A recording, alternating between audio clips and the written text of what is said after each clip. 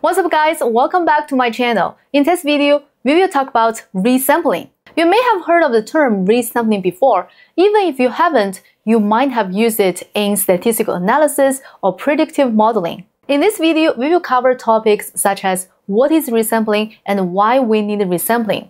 Also, we will introduce two resampling methods, bootstrapping and permutation tests. Finally, we will compare these two methods.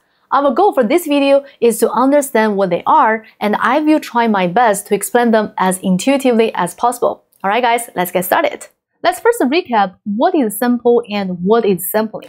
We talked about both concepts in a previous video on sampling. If you haven't watched it yet, I highly recommend watching it first before diving into this video. Alright guys, let's go back to this video. A sample is a subset of the population.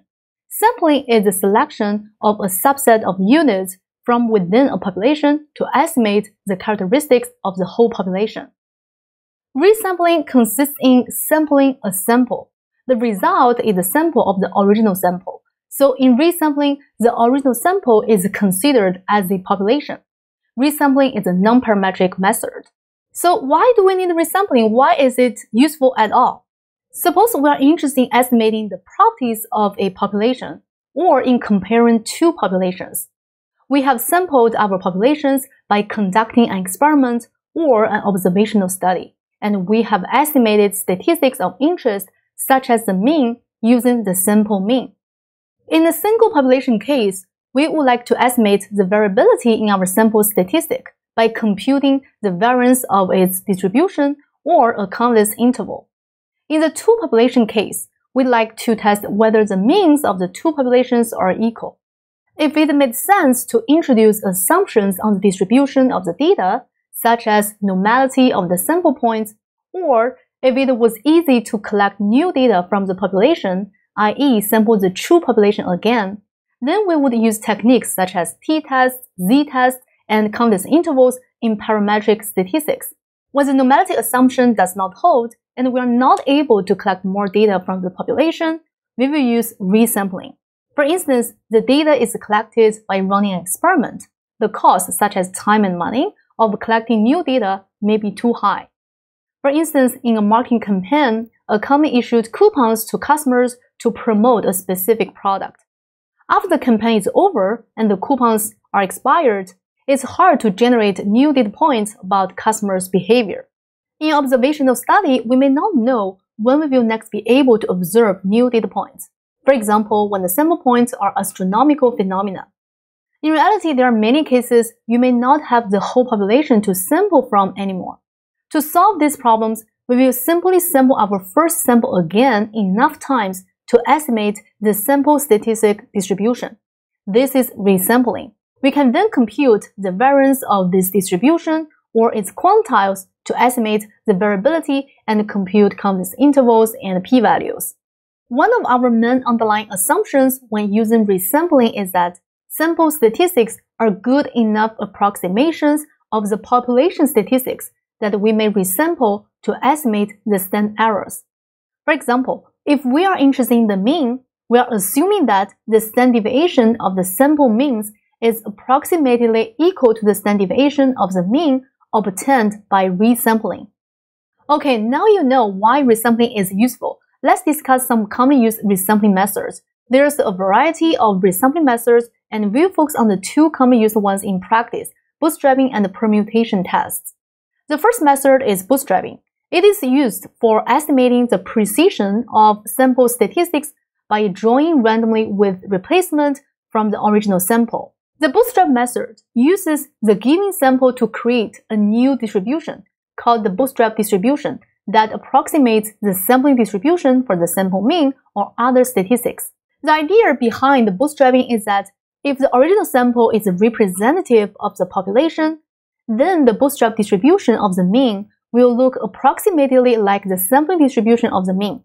That is, have roughly the same spread and shape. To find the bootstrap distribution of the mean, we draw samples of size n with replacement from the original sample and then compute the mean of each resample. These samples are called resamples or bootstrap samples. In other words, we now treat the original sample as the population. Note that drawing lots of Bootstrap observations from the original sample is not like drawing observations from the underlying population because it does not create new data. For most statistics, Bootstrap distributions approximate the spread, bias, and the shape of the actual sampling distribution. The Bootstrap is not used to get better parameter estimates because the Bootstrap distributions are centered around statistics calculated from the original sample rather than the unknown population variables. Instead, Bootstrap sampling is useful for quantifying the behavior of a parameter estimate, such as its standard error, skewness, and bias, or for calculating confidence intervals. You may be wondering how many Bootstrap samples are needed. Typically, 1,000 Bootstrap samples are enough for rough approximations, but more are needed for greater accuracy. The rule of thumb is to use at least 10,000 Bootstrap resamples, and more when accuracy matters. The other resampling method we are going to cover is the permutation test. It's a non-parametric hypothesis test. The reason it's a resampling method is that it relies on resampling the original data, assuming the null hypothesis. Based on the resampled data, it can be concluded how likely the original data is to occur under the null hypothesis. In a permutation test, 2 or more samples are involved. Let's look at the 2-sample case, as it's similar to the case of 3 or more groups. Let's say we have 2 groups, control and treatment. The null hypothesis of a permutation test is 2 samples come from the same distribution. If the null hypothesis is true, it means the treatment to which the groups were exposed to do not have an effect. Then all the observations are drawn from the same distribution, and we can mix them up. This assumption is called exchangeability of the observations under the null hypothesis. The exchangeability assumption is weaker than assuming that the sample points are independent and identically distributed. To permute means to exchange labels on data points or change the order of a set of values. So we combine the observations from 2 groups, then we create a permutation resample by drawing a certain number of observations without replacement from the pooled data to be 1 sample, and we leave the remaining observations to be the second sample. We then calculate the statistic of interest, for example, the difference in means of the 2 samples. We repeat this many times, such as 1,000 or more. Basically, we test the hypothesis by randomly drawing groups from this combined set and seeing how much the 2 samples differ from one another in each resample. To know whether to reject the null hypothesis, we reason by contradiction.